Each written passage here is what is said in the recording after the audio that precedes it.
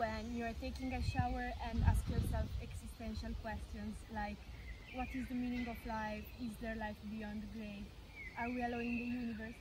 And why is phosphorus important? Okay, probably not the last one, but let us break it down for you.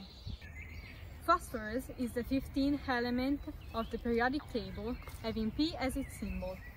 We cannot find pure phosphorus in nature because it's highly reactive, so it generally occurs as phosphate. Phosphate consists of a central atom of phosphorus surrounded by 4 atoms of oxygen.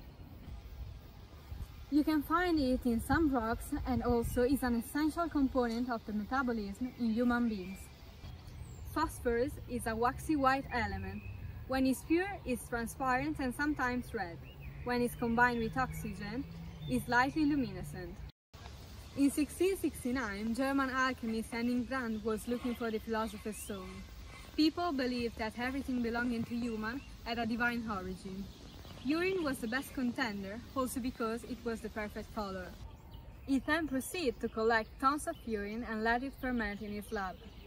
One day, he discovered that urine gives off some gases by distilling it. This gas, when lit on fire, would become slightly green. The gas he discovered was phosphorus, named after the Greek word for the light barrier. Isn't it strange? However, phosphorus is used in the manufacture of fireworks, explosives, toothpaste, detergents, and also LEDs. Is it phosphorus? No, it's flour. What I was trying to say is that the main application of phosphorus is in the agricultural field. Now stay tuned for the cool part. Phosphorus is essential in agriculture, where it's used as a fertilizer, but in the last decades, phosphorus reserves drastically decreased. So it's estimated that in 50 to 100 years, these reserves will completely run out.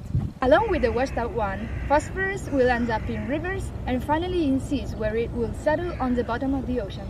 We should start recycling phosphorus, but extracting it from the water wouldn't be very efficient because of its low concentration.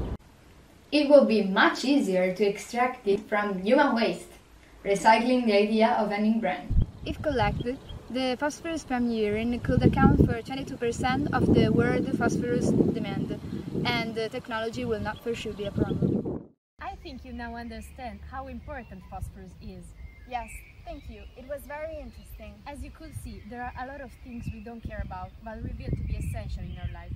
So always try to stay curious and ask yourself questions.